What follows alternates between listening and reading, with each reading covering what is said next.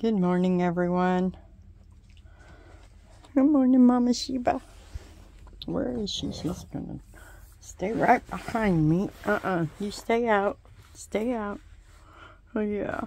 I'm in here changing out the baby bed, and I lay the babies out on the side on a little fleece mat while I swap it out.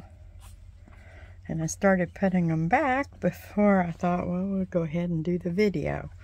And Mama was sitting behind me while I'm working, cleaning things up and just changing her pads, the floor pads and all. Mamas are messy for a while after having babies, so I change them out every day or as needed. Hopefully it'll start getting where it's not needed as often, but right now it is. So I wanted to show all our babies. This is Jacob, our black masked fawn boy, the biggest one. I weighed them all yesterday. Oh, I don't have, yeah, I do. Yesterday he weighed 1 pound and 2 ounces, and they're, today's Thursday, they'll be a week old tomorrow. And then this was our little black masked fawn boy, Jordan. And yesterday he weighed 14.8 ounces. So he's almost a pound. I bet he's probably a pound today. And I bet Jacob is bigger than that, huh? So that's Jacob and Jordan, two full-on black masked fawn boys that are available. And even though Jacob was born the largest and is looking larger, he may outgrow the rest of them. They'll probably all level out about the same weight by the time they're 8 weeks old, certainly by the time they're 10 to 12 weeks old. I've seen in my litters before, we would have one that was weighing or growing faster than the rest, but they all seem to catch up, and they all end up weighing approximately the same. Mom and Dad are both just under 25 pounds, so depends on how many treats they have in any given week. That they might hit 25. Jericho hits 25. Sheba usually is 22, 23. And I haven't put her on the scales since she was pregnant. She got up to 30 pounds when pregnant, but she did have 5 good-sized babies. And this is our little fawn, our red fawn boy, Jax. Let's look at Jax, Mama.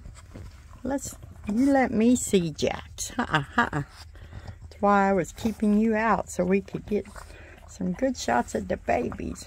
Jax is a beautiful red fawn, beautiful Haggerty dot, full-on white collars, white front legs, back feet. Hey, where are you going there?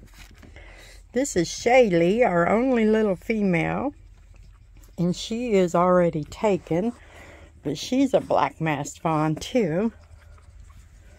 And then we have our little boy, Benny. Benny is a black masked fawn, but only on one side because he's got a white face on the other side. And he's available. All of our boys are available. And they'll be 1 week old tomorrow. And they're all very healthy, just swimming around the whelping bed like little tadpoles. Mama's doing great. She had no complications. All the babies were whelped here at home. Just me and her. It was Sheba's first litter. Jericho is the dad. This is his second litter. They're AKC registered.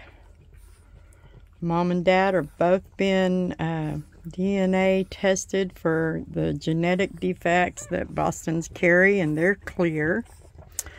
You come right there, baby. And they're just doing wonderful this morning. So, I'm in Lowell, Arkansas. If anyone is interested in one of these boys, please send me a message. Contact me somehow. Go to my website, bogansbostons.com. There's a puppy application, and the way I do everything is right there on the website. Or you can go to the Good Dog website, and we're listed there too under Bogans Bostons. And if you're local, give me a call. Come by and see them in person. They're doing really great, and I promise you won't be disappointed. They're just beautiful black mass fawn babies.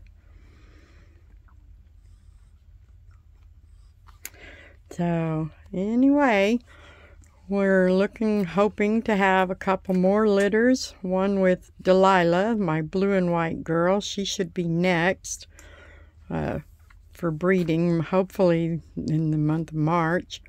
And then Ray Ray should be ready to breed in May. And she's our black and white girl.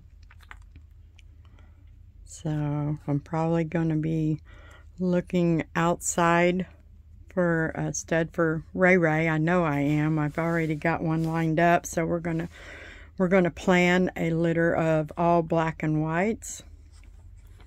And I'm not sure yet with Delilah. Last time she had a litter with Jericho, and they were beautiful babies. But she is a blue and white girl, and I'm wondering if there's enough interest in blue and white puppies. We could go for an outside stud for a whole litter of blue and white Boston babies. So I'm still thinking on that one. But anyway, this is what they're doing. Mama, she just stays right with them. She's a good mama. She's been coming out more often, but she doesn't stay out very long. She probably will this next week. She'll get to where she wants to take longer breaks and be with the rest of the pack. And if the temperatures warm up, it's really cold outside, she might actually like to stay outside for a while instead of just running out and right back in. Look at that little froggy butt.